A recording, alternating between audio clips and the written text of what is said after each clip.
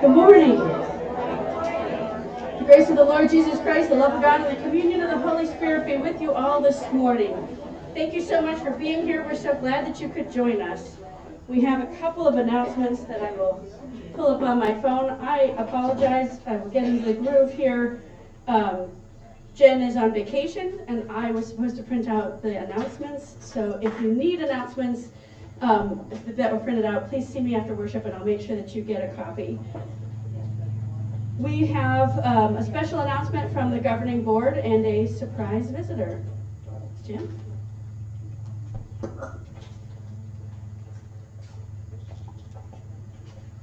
Good morning, everybody. Good morning. Is that good? Turn your mic on. It's on. No. Oh, is that better? Is that better? I want to introduce my friend Heinz.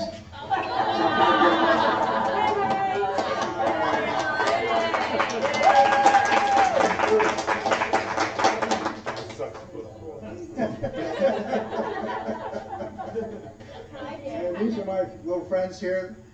We have ketchup to pass out to everyone, so Heinz is going to help pass out the ketchup.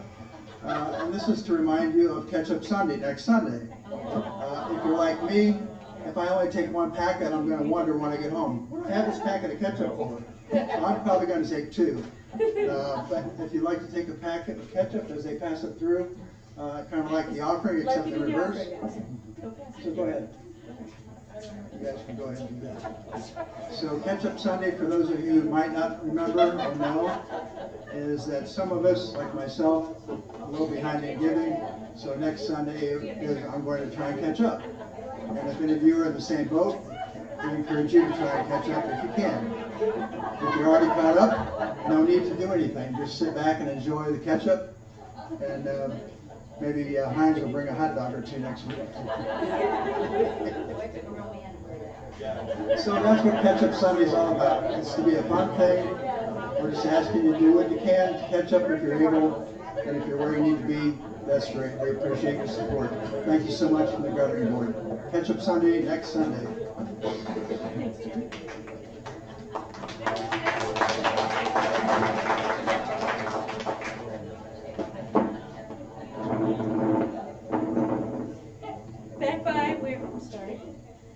Back by where the announcement emails should have been printed out is also the bulletins and the hymnal. If you didn't grab one, make sure you give us a high five, and one of our helpers back there will bring it to you.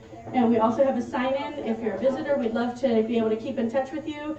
So on your way out, if you would make sure to sign in, we'd be so grateful to be able to just send you information and keep in touch. The flowers this morning are given by me in celebration of 6 years here with the church. It's hard to believe. It's hard to believe that 6 years can go by so fast, but when you're having fun and when you're with a group of people that you love, it's just a joy. So it's just in celebration of all of you, and thank you for letting me be your pastor. We welcome Jennifer Young as our guest pianist this morning and vocalist. Thank you for being here with us. This is typically and traditionally going to be our last Sunday outside. Next Sunday we will be inside for Rally Day. There is some discussion on the governing board about extending our worship time through the end of September. Yes. Our warm weather has been shifting, so September and October tend to be warmer. So if you're in favor of that, please let a board member know so that we can make an appropriate decision. We will always try to make sure that you have advance notice, and typically when Dave and I are trying to decide things, if it's not 65 by 9? 60 by 9 o'clock. Yeah, 60 by 9 o'clock, we kind of say, let's be inside. So we have no intention of freezing ourselves out here, but if it's lovely weather like it is today, we'd love to be out in God's nature. So let us know what you think, and we'll make appropriate decisions. Make sure that you come for Rally Day. We are going to have a busy Rally Day.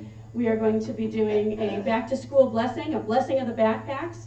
So if you're a student or a teacher returning to the classroom this year, bring your backpack or your briefcase and bring it up to the front, and we will bless them, and we will pray for a special blessing for all of our schools.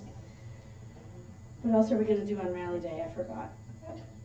Oh, we're going to have an ice cream social after worship. So we're going to have lots of fun, and are we going to do that in the fellowship hall, do you know?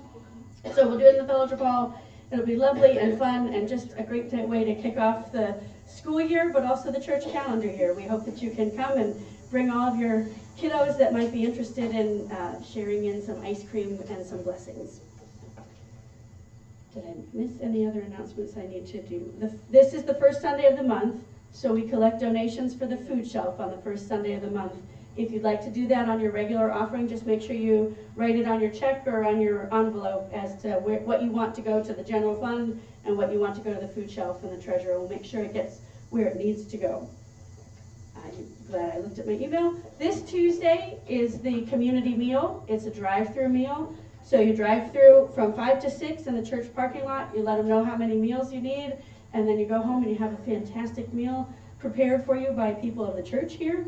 It's going to be Tuscan chicken over pasta, squash and zucchini bake, garlic bread, and dessert. It's always a wonderful meal. I hope that you can come enjoy the meal, and if you are able, I hope that you can come help prepare the meal. They start around 2 o'clock. They always need helpers, even if you can only help for an hour here or there. There's help to be done to prepare the meal, and then to package the meal, and then to deliver the meal and clean up afterwards. So all help is greatly appreciated.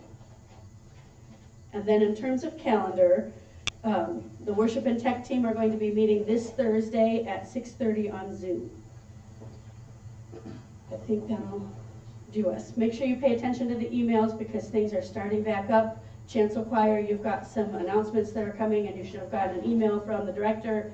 If you'd like to be involved in the choir, let me know, and we'll make sure that you get the email so you know when to be where and when we can hear your lovely voices.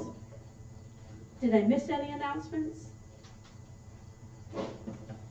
Let's prepare our hearts and minds to worship the Lord our God.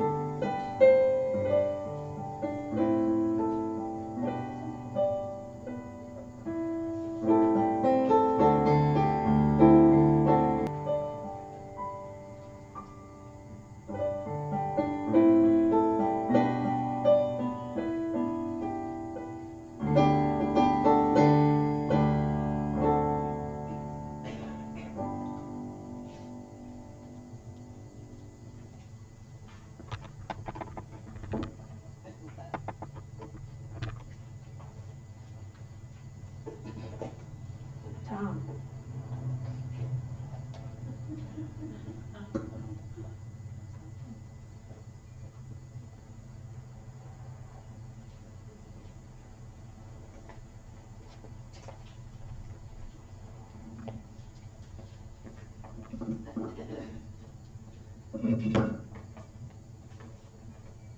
Please join me in the choir worship. Sing a song of thanksgiving.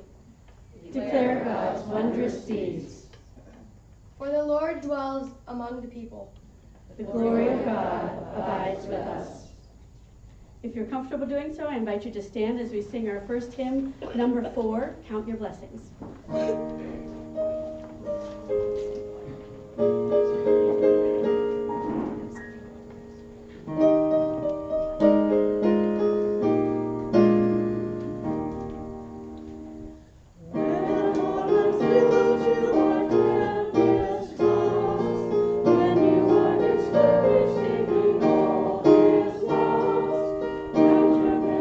Blessings, take them one by one, and it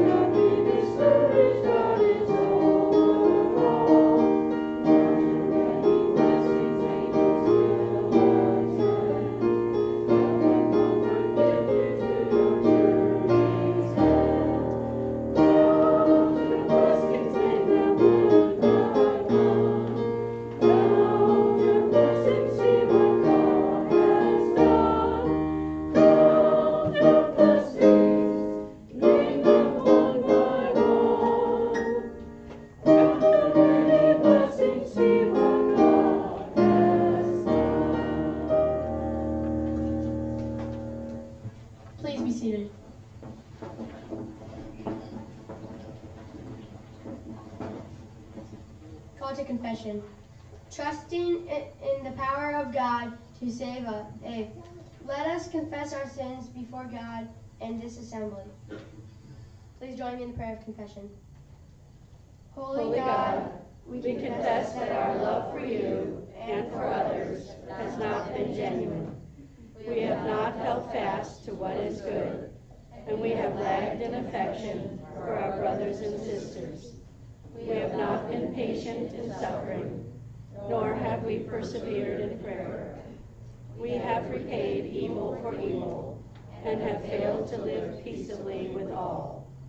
Forgive us our sins, free us from fear of power of evil, and help us trust in the power of your everlasting goodness. Through Jesus Christ. Amen. Assurance of blessing. Friends, hear the good news. Christ has broken the power of sin and evil, and has opened to us the way of eternal life. In the name of Jesus Christ, we are forgiven. Thanks be to God. May the peace of Christ be with you. And also with you.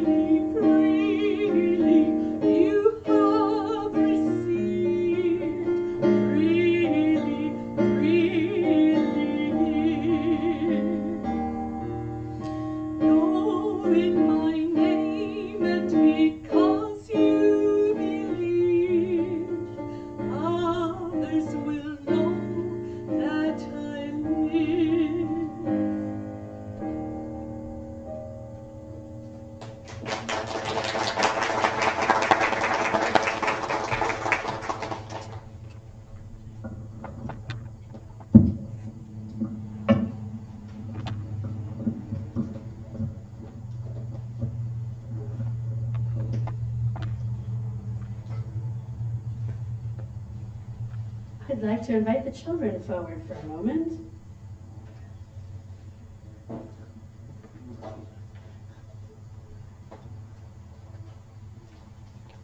We're going to be right around this table, so you guys can join me right here. We're going to talk about stuff here. And it's okay, you can have your back to the church if you want. We'll hold things up that they need to see. Okay, so we're going to talk about this one verse, and we're going to do a vocabulary lesson for today, honestly, because I think we might all need it. At least I know I did. So the verse is from Matthew 11, verse 29 and 30. It says, Jesus said, "Take my yoke upon you and learn from me, for I am gentle and humble in heart, and you will find rest for your souls.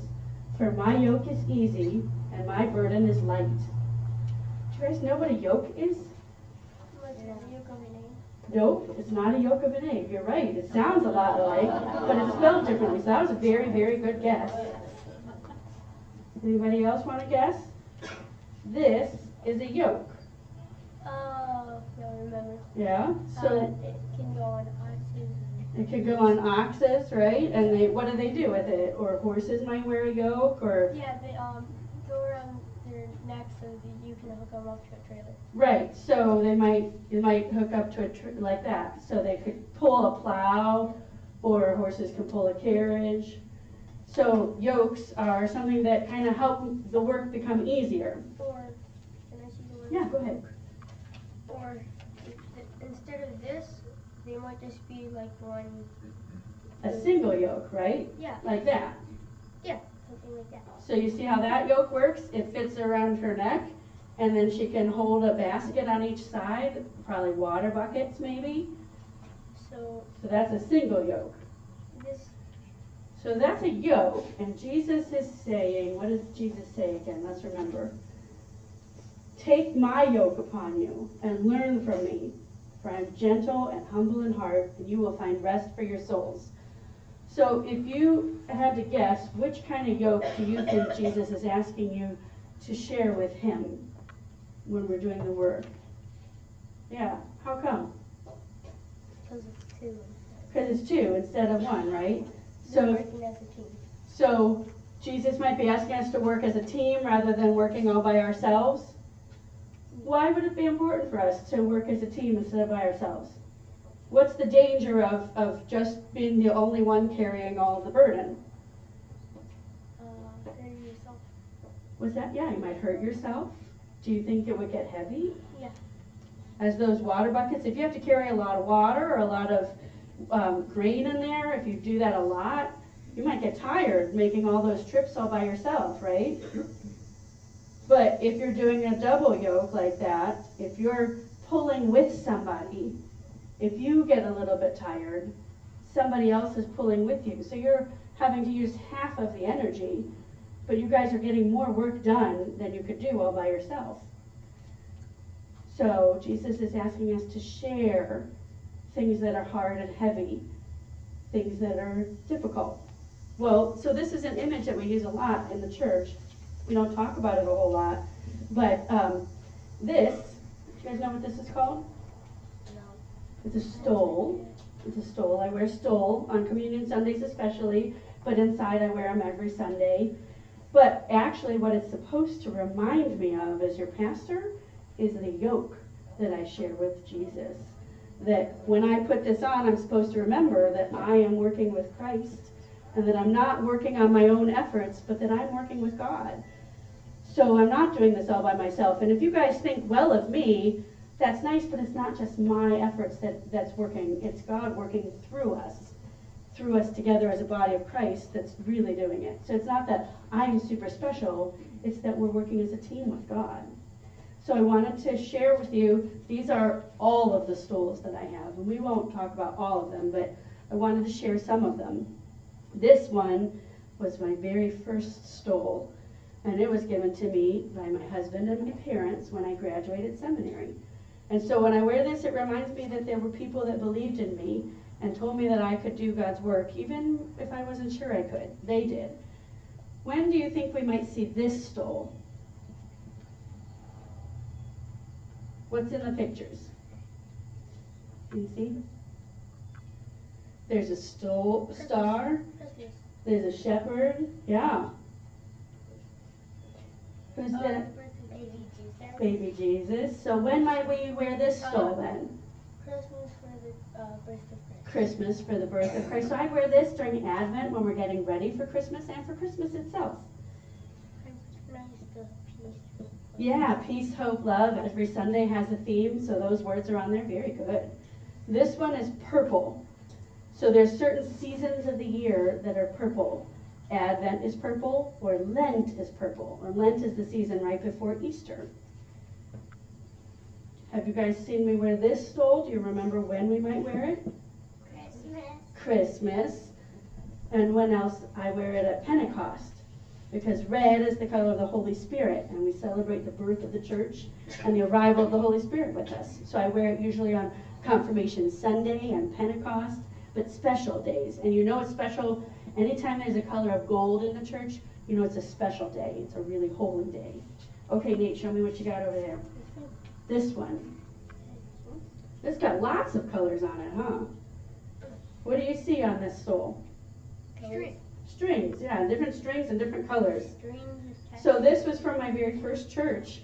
On the anniversary of my first year being with them, they all tied a ribbon on there and told a memory of me. And then at my second church, right before I left, they did the same thing. They all tied a ribbon on there. So a lot of times you'll see me wear this on Communion Sundays. And I pray for the whole church here individually while we have communion, but I also remember the other people that are having communion that day that I'm not with today, but that I still love. This one, what colors do you see in this one? You see gold. So what does that tell us? Easter, yeah. It's a high holy day, and it's kind of got pastel colors and everything. And this one's really special to me because a mentor and a family member gave this to me. Actually, she gave the fabric to me, and she asked my mom to make the stole. So my mom made the stole, and it's fabric from one of her son's trips to Spain. And so I remember the people that are with me at communion. And this is our last one that we'll think about. So this one, what do you see on this? This one's a fun one. Some fishes. Yeah, you see fish and a river. And then, do you guys see what this is? What's that? Black, and then it looks like, those are upside down. Try these ones. Like a comma? It's black like a comma and yellow. Yeah. A comma, that's the symbol of the UCC church. And you guys, this church, gave this stole to me when I was installed here as your pastor. And so when I wear this stole, I remember the job that I have here and the trust that you put in me to be your pastor and to help lead us. Now, there are other professions that wear symbols of their industry or that have things that might remind them of their work. So what would a doctor wear that would be part of their work? That might be maybe a yoke that would remind them that they work with God. A lanyard, yeah. They always usually wear a lanyard, which is how they log into their computer systems usually. What do they use a stethoscope to listen to your heart? Yeah. So sometimes they wear that around their neck. Oh, it's what I was going to say. That's all right, it's a big word to remember. Or sometimes there's people that work in surgery, so they might wear scrubs. So they might wear a particular uniform. And every time they put that on, that reminds them of the work that they're going to do. What about, let's see, who else could we think that would have different jobs? What about a construction worker? What would they wear? A hard hat, right? To protect themselves. A vest, yeah. What about a firefighter? They would probably wear a hard hat and an outfit, right? Special one that's supposed to protect them. A mask. What about a teacher? What would they have? A pencil. Pencil and paper, maybe? Or lots of us require computers to do our jobs anymore. So we might have a computer that would remind us. And so whatever your jobs are this week, I hope that when you use that thing that you use often in your work, whether it's a pencil, a paper, a briefcase, a computer, a phone, that you would remember that you're not called to work just for yourself, but that you're called to work with God.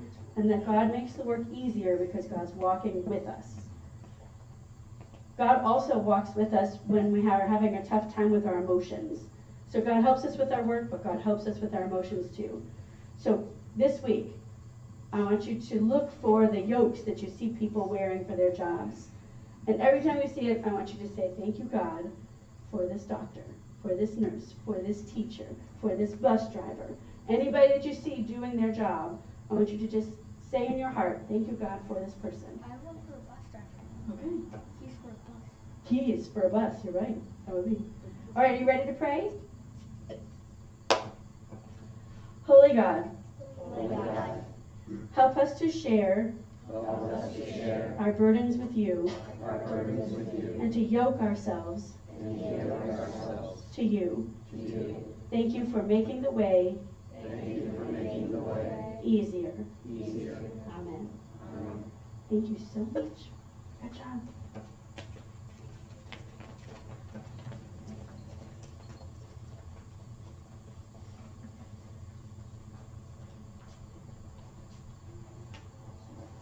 We're off lectionary this week, which made it a little bit harder, in fact, to plan for this service. But it's been something that's been weighing on my heart for a long time that I thought Labor Day weekend is a good weekend to talk about. So we're going to talk about work and the theology of work. And so the scriptures kind of encapsulate that a little bit. The first one is from Deuteronomy 15, verses 7 to 11. If there is among you anyone in need, a member of your community in any of your towns within the land that the Lord your God is giving you, do not be hard-hearted or tight-fisted toward your needy neighbor. You should rather open your hand, willingly lending enough to meet the need, whatever it may be. Be careful that you do not entertain a mean thought, thinking the seventh year, the year of remission, is near, and therefore view your needy neighbor with hostility and give nothing. Your neighbor might cry to the Lord against you, and you would incur guilt. Give liberally and be ungrudging when you do so. For on this account the Lord your God will bless you in all your work and in all that you undertake. Since there will never cease to be some in need on the earth, I therefore command you, open your hand to the poor and needy neighbor in your land. Our second scripture is Psalm 127, and it talks a little bit, you can hear the echoes of yoking ourselves with God in our work. It's God's blessings in the home.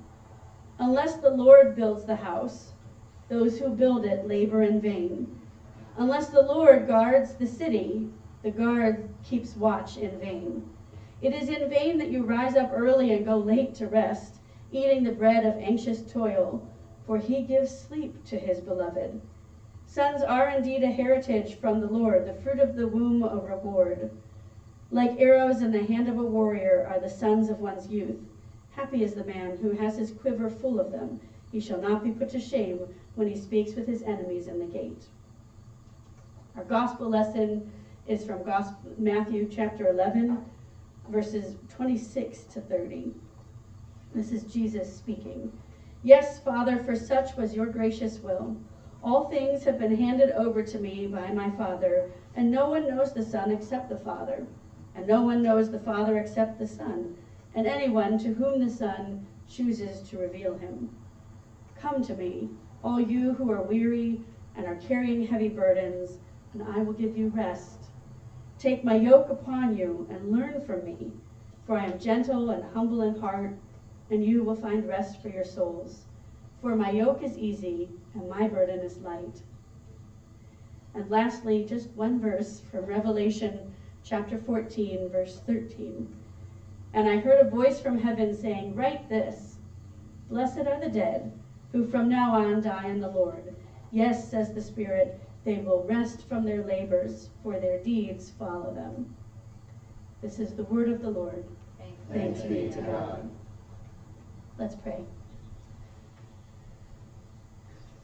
Providing God, by your Holy Spirit, feed us with your word, that we might be filled with the bread of life. Amen. All right, so the question that really started me off on this whole journey was, why do we work in the first place? Today, I want to talk to you about work and what work looks like for the faithful, and it really has been weighing on me for lots of reasons. I know there are young adults in our church who are beginning their careers and are discerning what is to be their work in the world. And I've begun wondering, why work? Why do we work? If we strip away the economics of it, the desire to get ahead, if we strip away the need for survival, what is it that motivates us to work?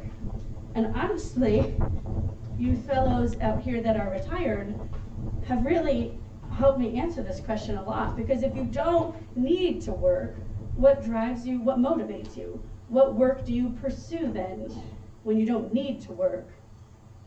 In my experience, there is a kind of satisfaction that comes from hard work. It's the satisfaction of creating something or working with a team. Work builds trust among teams when you work together. It builds muscle and endurance when you're doing something physical, or it builds the muscle and endurance of trust and teamwork and collaboration if your work is more mental. But we cannot fully discuss the theology of work without also discussing the importance of rest and of Sabbath. There's a bit of an irony, isn't there, to be here on the Sabbath day talking about work.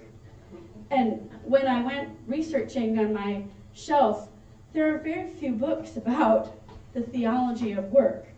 But there's plenty of books on the theology of Sabbath and on resting. We know why we rest. It's because we need it. Because we are in a society that is tired, that is maybe even close to exhausted on a regular basis.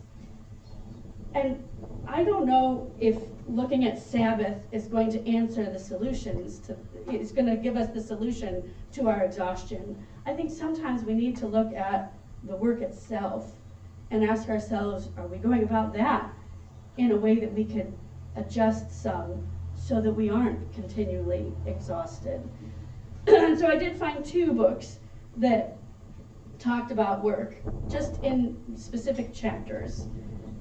Joan Chittister is a sister in the Order of St. Benedict, and she wrote a book called For Everything a Season. She walks through the famous chapter from Ecclesiastes. For everything there's a season and a purpose to everything under earth. And then Barbara Brown Taylor wrote The Seeds of Heaven. They're her sermons on the Gospel of Matthew. And so she wrote one chapter on the passage that we read from Matthew about taking God's yoke upon ourselves. An easy yoke is still a life of work. So why does Jesus say that it will give us rest? Why does Jesus say, come take my yoke, for my burden is light and easy? Jesus promises rest, even in the work. That seems strange a little bit, that the work would be easy. In Protestant Christianity, there is a tension, and it becomes an obstacle, really, to talking about Sabbath and work. There's a tension between works and grace, and it starts in the Bible. Paul talks about putting our faith into action, working, doing deeds of faith. James says faith without works is dead. But there's a danger to that line of thought, because if we constantly focus on the works of our faith, we start feeling a little proud of our work. We start thinking that we can earn our way into heaven. And then the worst part of that is, if we've earned our way into heaven, then there's some people who just don't care enough to work their way into heaven, haven't tried hard enough to work their way into heaven. Martin Luther calls out James, and I think the book of James is really a fantastic book. But Martin Luther calls out James and calls it a gospel of straw. He's very condemning of that. And he reminds us that we cannot work our way into heaven, that it is grace alone that is our salvation, that work comes out of our faith, but it doesn't save us. It's not our salvation. Grace is our salvation. And in our workaholic culture, our faith pushes against the culture to say nothing we do or don't do can separate us from God's love. That's what our faith says. The laws of economics, the laws of the world would say that we do good things and that proves that we're right, that we're good people. But it's the opposite. It's our faith comes out of who we are. It doesn't prove anything. It doesn't earn us any prizes. Faith demands that we live as changed individuals, that we live as though the gospel is life-altering, because it is. This morning's reading contains one of the greatest consolation passages of all time. Come to me, all who labor and are heavy laden, Jesus says, and I will give you rest. It is a promise that offers hope, a hope of help, hope of a God who will lift the sweaty loads off our backs and replace them with a lighter yoke. Lighter because it yokes us with one who is greater than we are, and with those whose strong help we can bear any burden. Barbara Brown Taylor reminds us that often we feel like we have a single yoke, that we're doing all the work ourselves, that we have to, and that if we want it to be done right, we have to do it ourselves. When Jesus is asking us to share the load, Jesus is asking us to use a double yoke with us, so that when the way gets rough or the load gets too heavy, when we stumble and would fall, the person that we are yoked with, the God that we are yoked with, will help us stand up, will help carry some of that weight until we're able to carry it again ourselves with God's help. We have a Savior who offers us respite from the heaviness of the world. But what does this mean for the work of the church?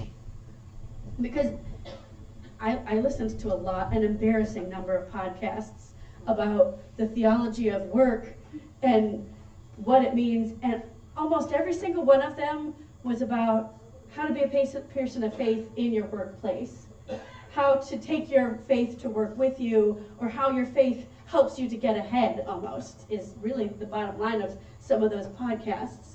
But there's a reason that we work. And what is that in the first place? Why do we work? And I think it really goes back to creation, that sometimes work feels like a burden because of sin, because of the punishment that was given to Adam after the original sin, that you're going to toil and the work is going to be hard. But let's be honest, there would have been work anyway in the garden. Gardens do not maintain themselves without help. And so I have to think that there would have been joy in the work in the garden as well. So work is not always this terrible punishment. Sometimes it's something that we do for the sake of the world. Joan Chittister, one of the podcasts that I listened to that was quite helpful was Ruth Haley Barton. She writes the book Sacred Rhythms, and she's written several books about Sabbath as well. And in the podcast that I listened to her talk about Sabbath, she makes the point that Sabbath is a communal practice, that Sabbath is not something that we observe just to renew ourselves. All of us experience it. We've all said, I come to worship every Sunday because I feel better going into my week. I feel more grounded. I feel more centered. But if we're honest, it's also something that we do as a community.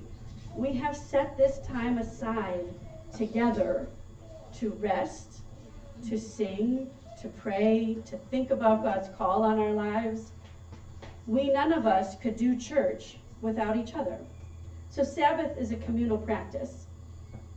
I think work is a communal practice as well. We work to benefit others.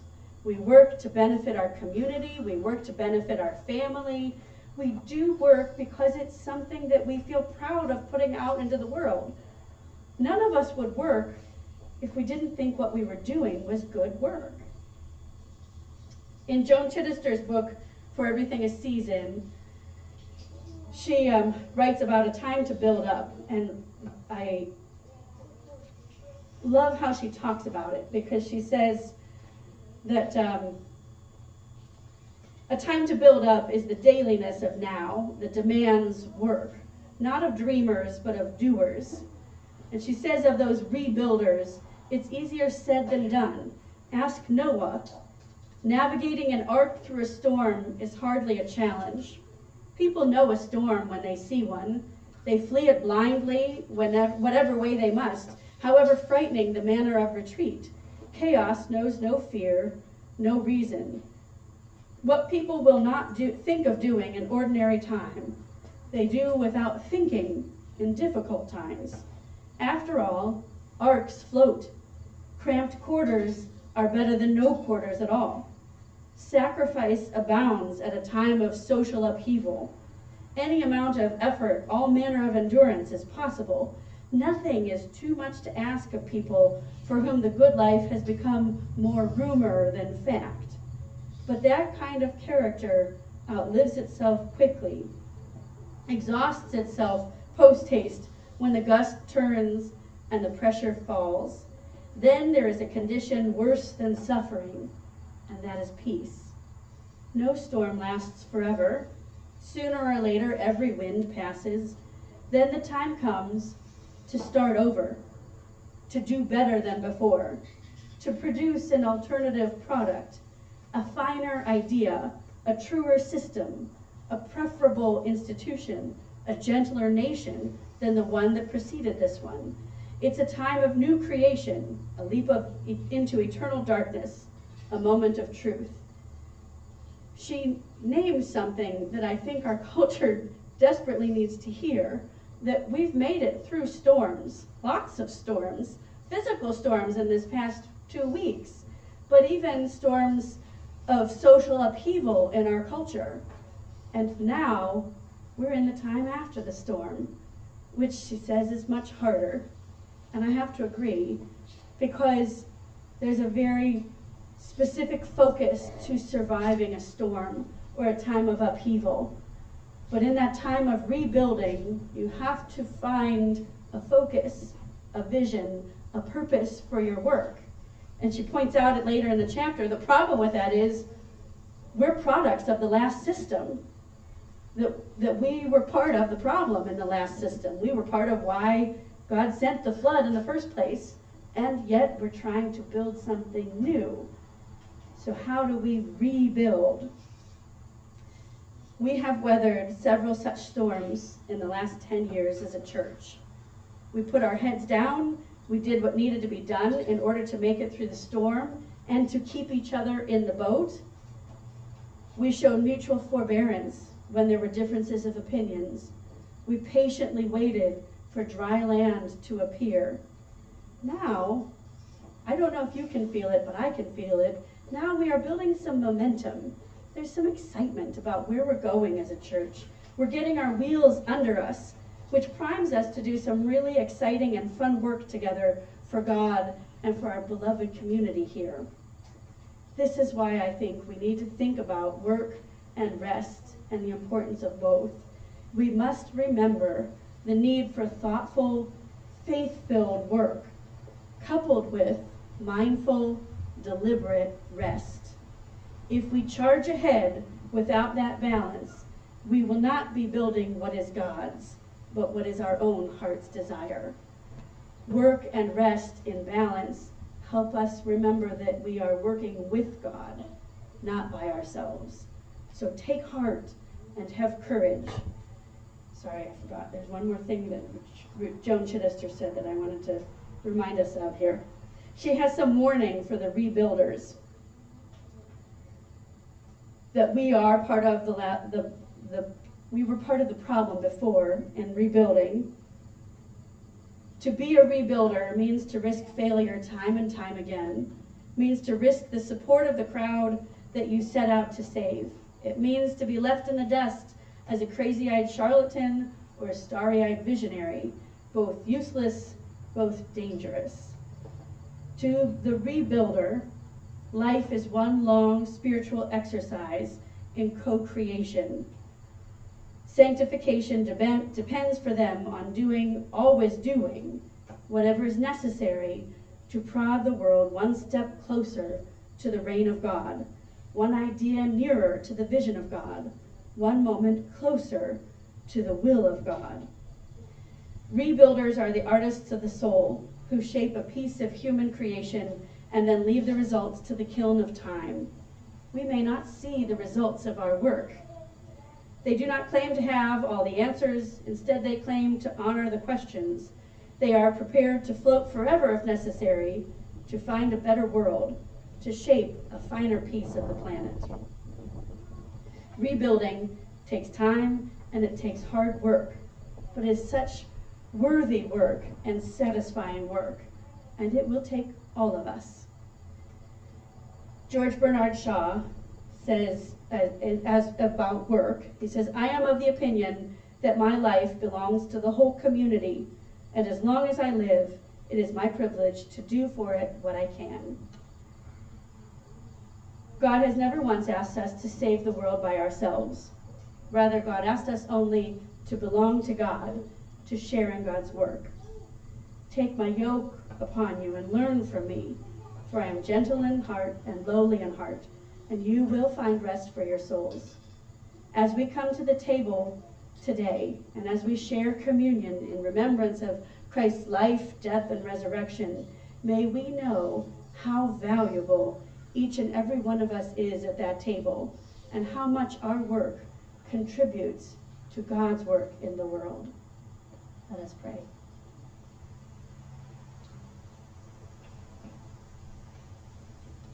Holy God, you have asked us to be anointed for your work. You have told us that we are the salt of the earth, that we bring light to the world. You have said to each of us that we are not too young or too old, we're not too rich or too needy to bring good news to the impoverished, to give a hand to the brokenhearted, to live out freedom and pardon through the gifts you have given. So help us to remember, Lord, to pack peace into our toolbox, hope into our briefcase, and love into our lunchbox.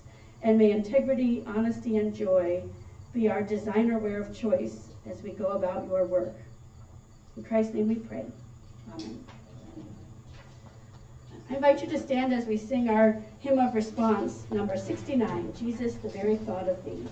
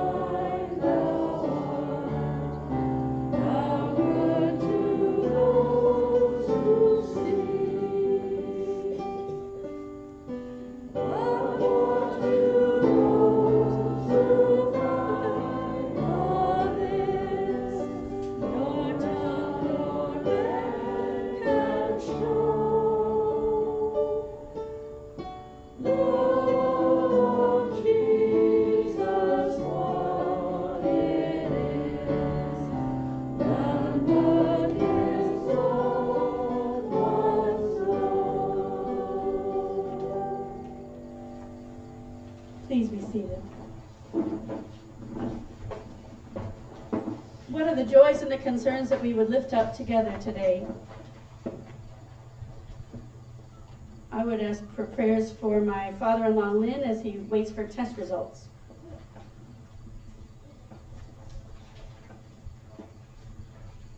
Continued prayers for my brother Carl. He is stabilized enough to be moved to long-term care. So let's have that be an easy process for him. And another prayer request, Madison is homeless. James has been able to get his life together. I want to say another word, but he has his driver's license back. He's been able to get a vehicle, so they're living out of that vehicle. It's a small SUV, and it's currently having issues with the coolant system, so they're headed back here to Akron, Ohio to fix the car in his father's shop. So prayers of whatever those two need. I mean, Mila, one positive out of it is I'm getting a lot of good pictures of Mila, because you know that makes me feel better. But you know, for their life situation to improve. Thank you. Thanks, Ruth. Prayers abound. Over here for Judy.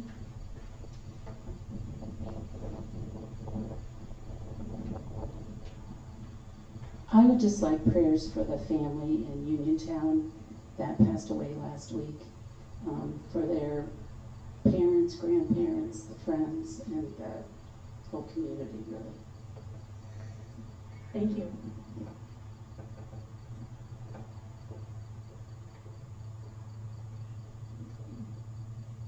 I have a prayer request for my son Adam. He took a really big step yesterday after about 11 and a half years at the Winking Lizard. He decided to leave. He's worked 60 to 80 hours a week for about the last 5 years at the expense of his health and time with his daughter. So he's deciding to make a change. We don't know what that change is yet, but I could not be more proud of what he's done in those 11 and a half years.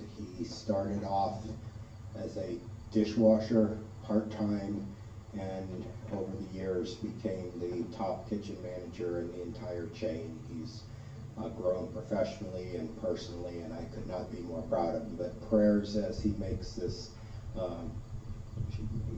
shifting gears in his life right now, that he lands on his feet soon, and just blessed for the amount of time he's going to be able to spend with his daughter. I'd just like to ask for prayers for my Uncle Jerome. Had some surgery. We don't know the extent of his cancer, but he has cancer, and just prayers for him. We don't know for another week or so. And also like to offer prayers for the folks who are at Burning Man. My son Alex is there. He's 23, and I just checked AP. There was actually a death there. God forbid it was him.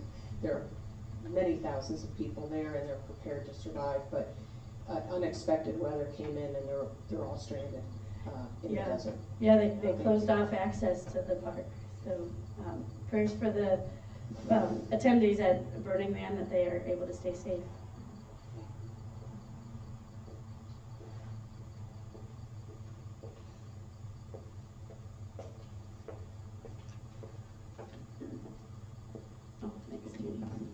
Glenn Horning passed away yesterday morning, so I ask for prayers for the family. What was that first name? Glenn. Glenn. Okay, thanks. Thanks, Judy.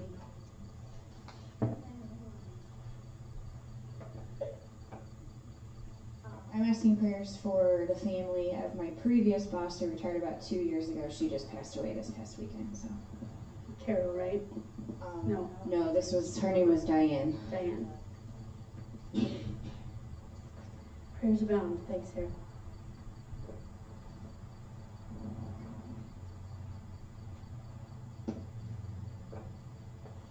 I won't name everyone. I will very likely name the family members that have been lost and deaths that have been experienced, but I will also offer prayer time for silent prayers to be lifted up. Let's be a people of prayer. Holy God, we pray for those who are hungry, for those who struggle each week to pay their bills, for those who are homeless. We pray for the sick and the lonely. We pray for those who cry out for dignity. those oppressed by unjust wages, those who bear the yoke of prejudice. We pray for those whose basic needs are denied. And Lord, we pray for those who will not feed the hungry, for the wealthy who do not care. We pray for those who deny shelter to those that need help. We pray for those who are unable to give comfort or who will not listen. We pray for those who exploit unjust systems and people who use discrimination for their betterment. God, you have commanded us to work in order to meet our needs. We ask that you would bless our work and that you would bless our communities through our work. Help us to be aware that our efforts are only beneficial when we ask for your help with them, that we do not carry the weight of the world, but that we do your work with your help.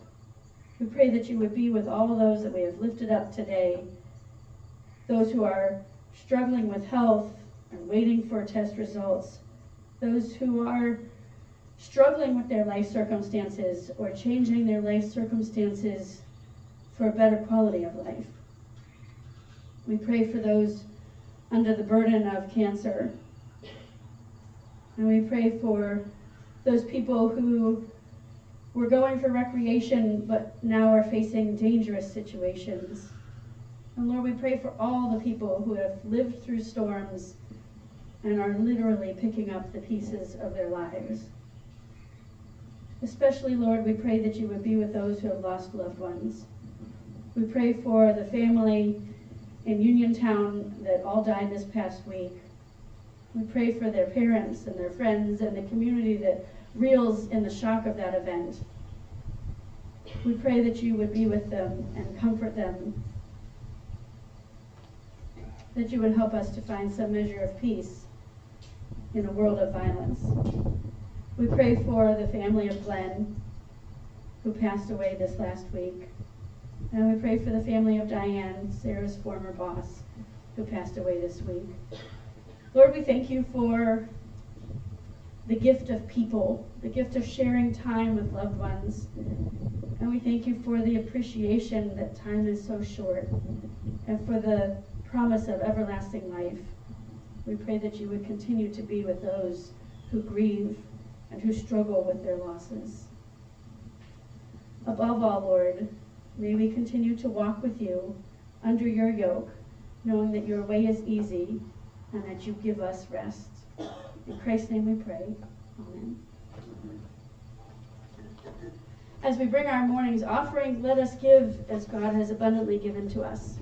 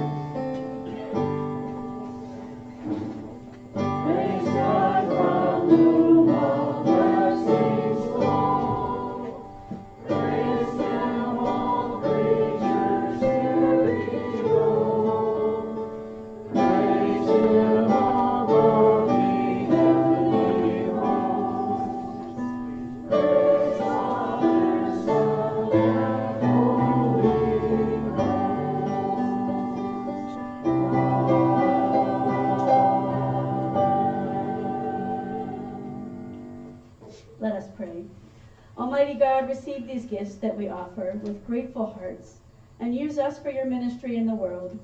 Through Jesus Christ our Lord. Amen. Please be seated. Will you join with me in the invitation to the table? Beloved in Christ, the gospel tells us that on the first day of the week, Jesus was raised from the death and appeared to Mary Magdalene. On that same day, sat at table with 2 disciples, and was made known to them in the breaking of the bread. This is the joyful feast of the people of God. Men and women, youth and children, come from the east and west, from the north and the south, and gather about Christ's table. This is the Lord's table. Table is for all who wish to know the presence of Christ and to share in the community of God's people. Here at Suffield UCC, we practice an open table. All are welcome at this table. We serve gluten-free bread and grape juice.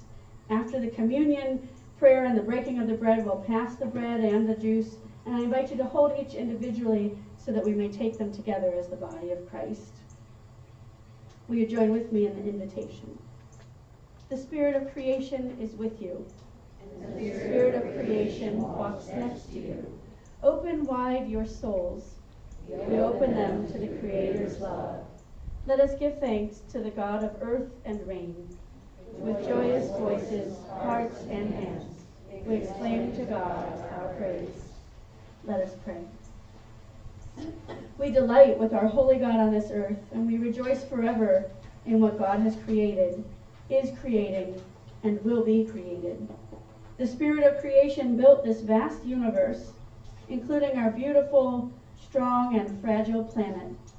The earth held the plants and animals in the Garden of Eden. Later, the earth carried the Israelites on their wilderness journey, and while they danced joyously in the promised land, the earth absorbed the tears of Job, supported the steps of the prophesying Elijah, and carried David in the shadow-filled valleys. Jesus taught on mountains and plains, walked through the land healing the aching, and prayed in gardens late at night. In times of exile and times of return, the land held stories of our ancestors in faith. Today, we abide on this earth in houses of worship, in homes and in halls. We know this land we share today is sacred. It bears much fruit. It holds the flora of friendships, and deep within its cells are the stories of its ancestors, parents, guardians, and leaders of the faith. We know their footprints are still felt by the earth, and we remember the ones who held this land as their own centuries ago. They were the first to tend to the land, to nurture it as a parent would nurture their child. The winds of occupation seared the land and crushed the hearts and lives of its first inhabitants.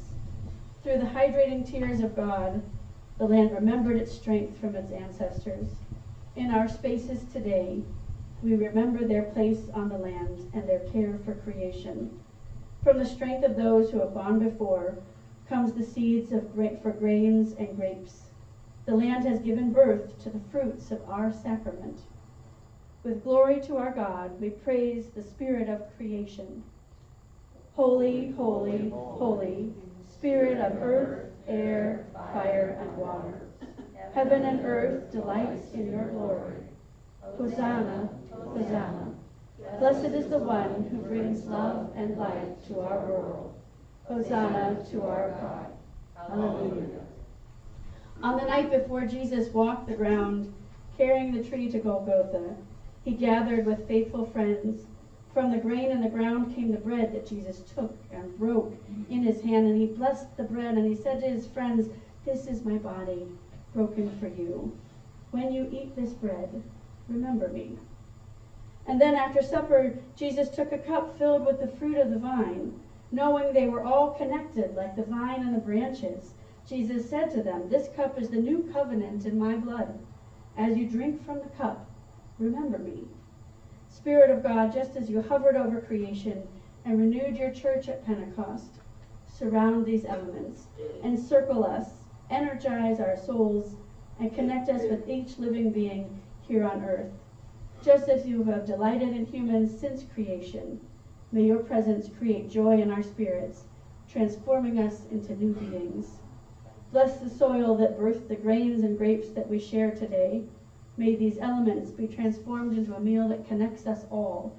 Like the lion and the ox, like the lamb and the wolf, we eat together, whether near or far, whether well or ill, whether marginalized or privileged.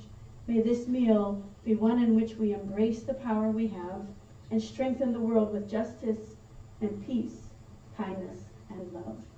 Amen.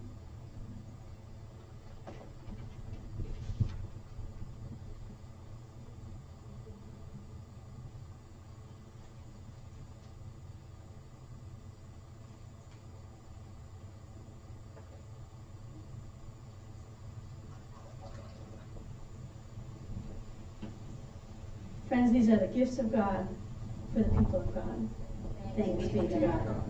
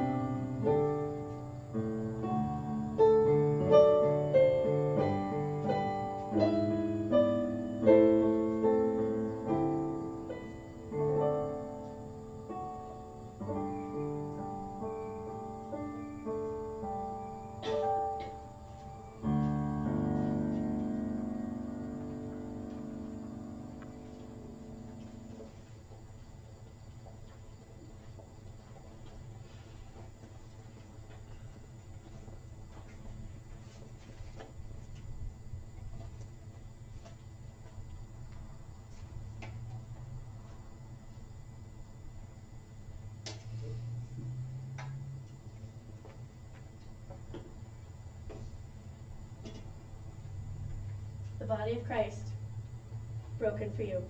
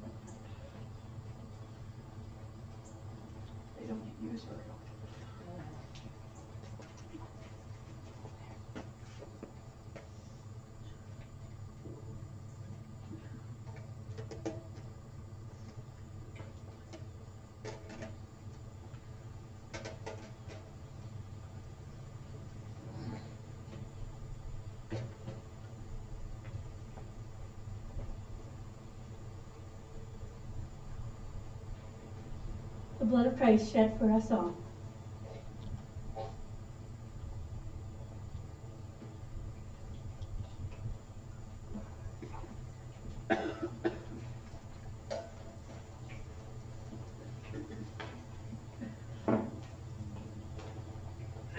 Will you join with me, please, in our prayer of thanksgiving?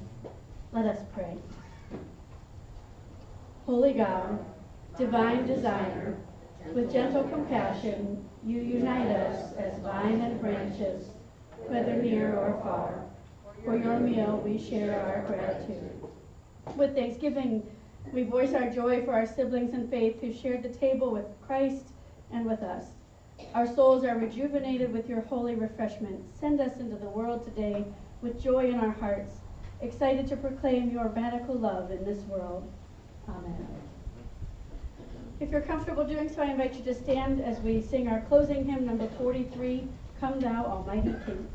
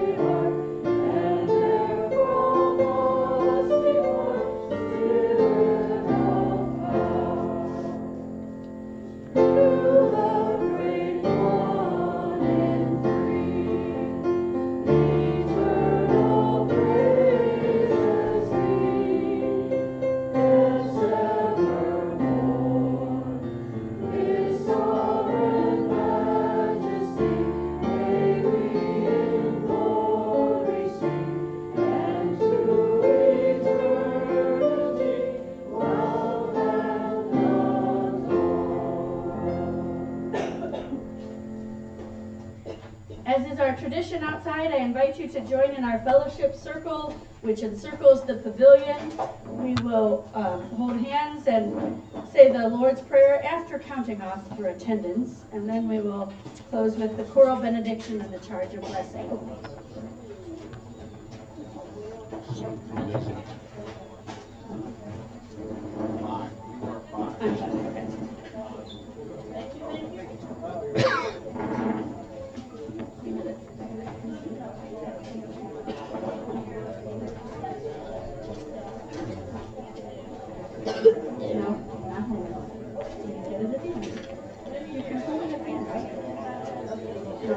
No, you were the liturgist. Stand on either side of your knees.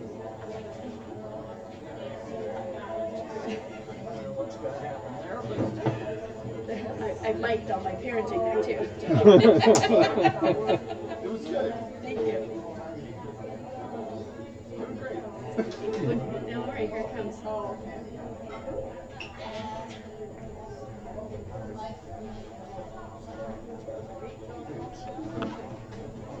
some food for thought as you go into the circle here, just in case you think that working in faith is something that you only do at a younger age. I want you to encourage you that it can actually happen at any age. There's no retirement in Christian circles, so we all are part of that. But so as part of that, I wanted to bring you news from the CAT team that has been formed within the church. There's been a rumor for some time that I'm not a cat fan, and despite my allergy to cats, I do in fact love them dearly.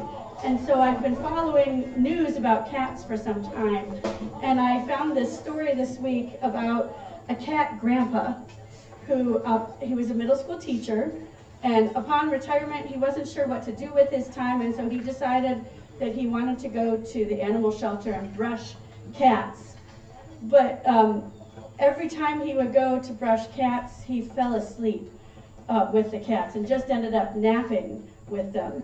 And so his call in life really has become, and the shelter just loved it, because it's stress relieving for the cats to have somebody to sleep with and on. So his call in his retirement and his work for God is to be a cat napper. So just in case you're wondering, the calls of God take multiple forms, and I encourage you to find creative ways to find God's call. All right, I'll start the count off. 5, 6, 7, 8, 9, 10, 11, 12, 13, 15, 16, 17, 18, 19, 20, 22, 23, 24, 25, 26, 27, 28, 30, 31, 32, 35, 36, 37, 38, 39, 40, 42, 44, 49, 53, 57, 58, 60, 61, 62, 63, 64, 65, 66, 68, 69, 70, 71, 72, 73, 75, 76. Let us pray. Our Father, who art in heaven, hallowed be thy name. Thy kingdom come, thy will be done, on earth as it is in heaven. Give us this day our daily bread, and forgive us our debts as we forgive our debtors. And lead us not into temptation, but deliver us from evil. For thine is the kingdom, and the power, and the glory forever. Amen.